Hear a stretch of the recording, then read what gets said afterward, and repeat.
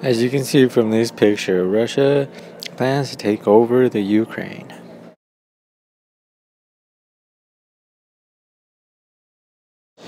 These are some photos that are of Ukrainian soldiers.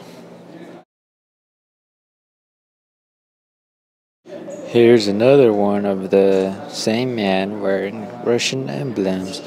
Some say that Russia has troops in the Ukraine.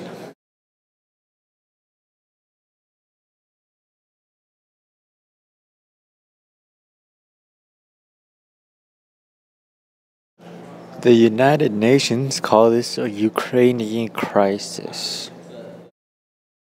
The U.S. plans on giving the Ukraine $1 billion in the next couple weeks to help out.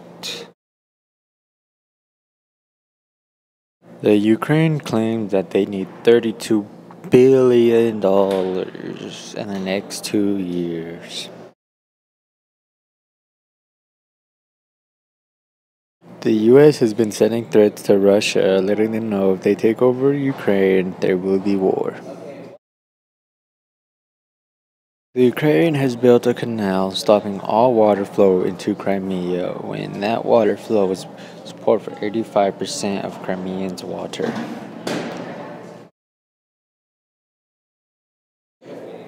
Ukrainian soldiers are to leave Crimea and be replaced with Russian troops.